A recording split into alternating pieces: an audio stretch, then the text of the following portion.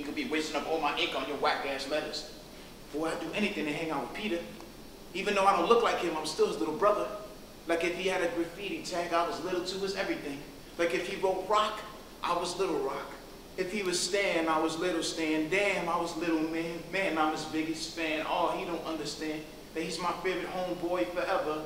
The run to my DMC, the Michael Jackson to my pleather. Although we fist fight till midnight over peanut butter blankets, granted, he was more bolder, more older. Millie would take his ass and spank it. And even though he had it coming, I would stand there with the bloody nose running front and telling my mother Millie, it wasn't Peter, I wasn't looking, I ran into something.